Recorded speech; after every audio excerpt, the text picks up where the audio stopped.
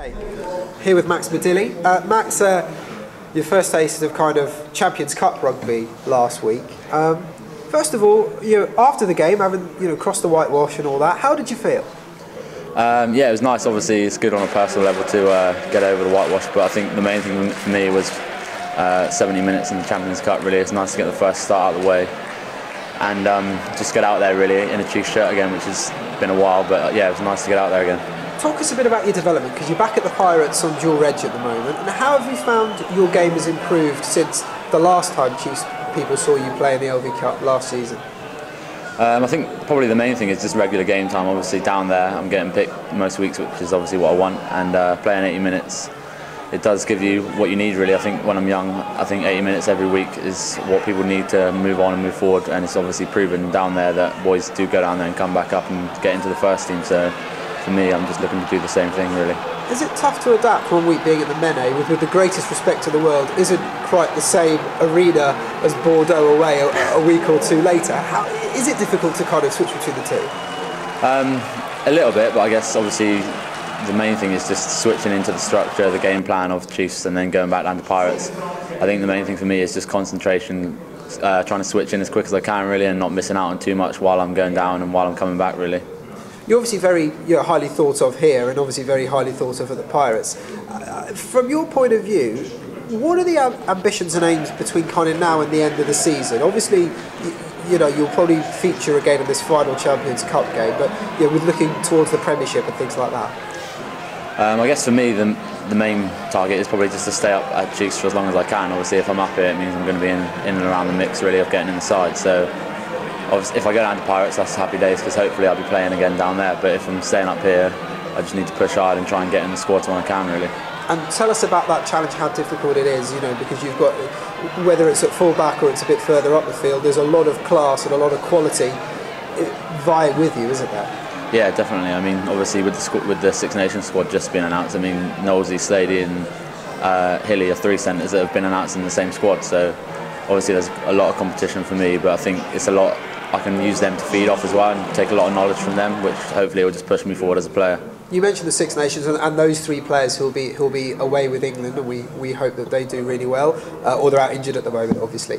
Is that perhaps even more of your focus, that Six Nations block where there are some absentees and Rob Baxter has to fill those places with somebody, and would you like to be that person to fill them? Yeah, I think obviously it's probably going to be a better chance of me playing, because the boys are going to be away a little bit more, but for me I think it's just week by week. If the chance comes, then obviously it's down to me then to take it and just try and push forward, and then go for the next week, then push on really. But at the moment I'm just taking it week by week really. You look at the Ospreys side this coming week, and tell us a bit about where you feel the threats lie. What are you looking forward to kind of facing in that side? Obviously they've got class all around the park really, but I think it's going to be a bit of a mental challenge for us as well. They're going to be coming pretty hard. Obviously they're pushing for the group, and obviously we can still play for the group as well. So I think coming from a bit of backlash as well from Bordeaux, everything's to play for really. So it's going to be two good sides going at it. I think for us, we've just got to switch back. Obviously we don't lose at home very often, which is something we take a lot of pride in. So I think we should just go with that and try and push hard. You look at you said about the fact that Exeter can still qualify, and is that good to have it, although it's not in your hands, is it good to have that goal going into the final game that you could, if results go your way, make it into the top 8? Yeah, I think so. I mean, it's always nice to have something to play for at the end of the group. I think we haven't lost yet at home in the Champions Cup, which is always nice. And to be honest, if we can go there unbeaten and home, I think that's not always a bad thing really. Even if we don't go through, 3 wins at home is probably a good result. And Max Bodilly to score a few more tries? Hopefully, if I get on, I've got to get on first. But yeah, it'd be nice to do that.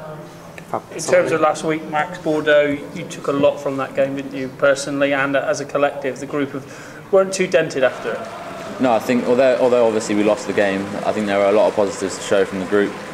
The boys put a lot of effort out there, and I think the boys just worked hard really. Although there was quite a few changes in the squad, everyone sort of put the hand up and showed what they were about, which is always good.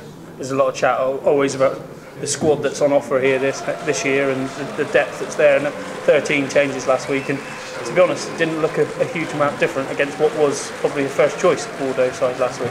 Yeah, I think I would agree with that. Obviously there was a lot of changes on our side, And I think probably when the team came out, a lot of boys questioned what the result was going to be when they saw their team as well. But I think everyone gave a good account of themselves from our side.